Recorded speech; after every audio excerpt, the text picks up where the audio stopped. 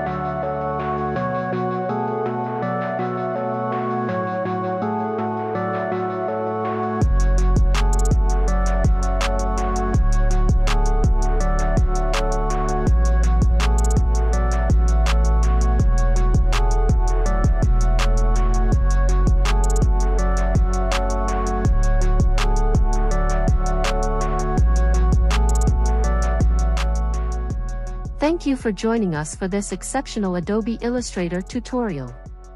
We hope you found it both informative and enjoyable.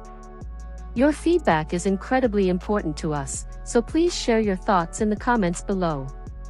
To stay inspired, don't forget to like this video, subscribe to our channel, and hit the bell icon to stay updated on all the latest creations from CreativeAlys. Your support fuels our passion for creating more content.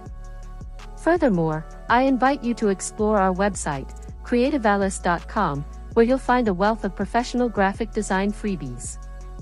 Whether you're looking for vectors, logos, icons, PSD mockups, backgrounds, or tips and tricks for Adobe Illustrator and Photoshop, our website is here to enhance your creative journey. Thank you for being part of our creative community. Until our next video, take care, and have a wonderful time creating.